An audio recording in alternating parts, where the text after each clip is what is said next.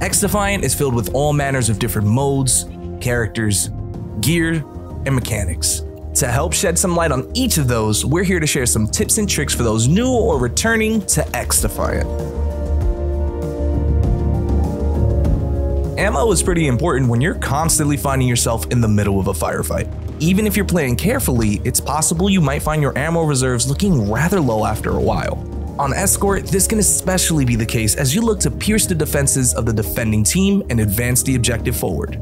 But did you know that Carlos, your friendly neighborhood robo-dog, and objective can reload your weapons? You see, playing the objective allows you to not only win, but also means that you can keep your ammo reserves topped off as often as possible.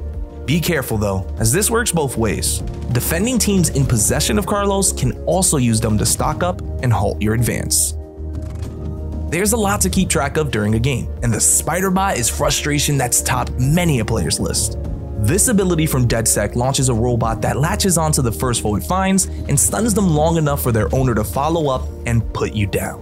While the ideal way to deal with them would be to spot them in advance and destroy them, did you know that you can melee them off as they jump onto you?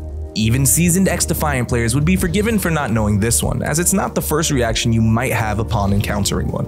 By mastering this technique, you can ensure you save ammo and stay intact to counter the enemy offensive. Before you hop into the game, we'd recommend taking a look at your settings. There are a lot of customization options available to you in there, but one thing we'd recommend in particular is looking over your key bindings. While you can slide, use devices, and crouch using the keyboard, we found it incredibly useful to rebind these keys to our mice. Repositioning those actions onto your mouse can make those actions much more accessible, while your keyboard fingers can remain on your movement keys.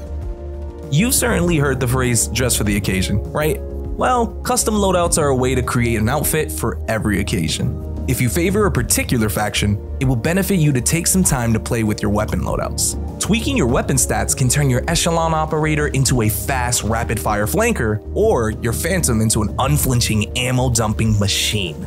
It might also be helpful to create loadouts for certain game modes as well. Creating a sniper build might prove useful for holding off the enemy advance on the open sight lines of an escort map, while a rapid-fire SMG could serve you well during a faster-paced game of Occupy.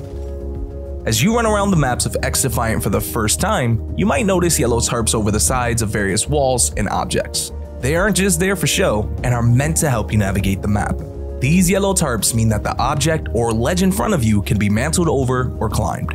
Keeping your eyes out for them will allow you to reposition yourself to find new angles or different ways onto the objective that your foes might not be expecting. That's all the tips we have to share today. So did you find these helpful, or do you have some tips and tricks of your own you'd like to share?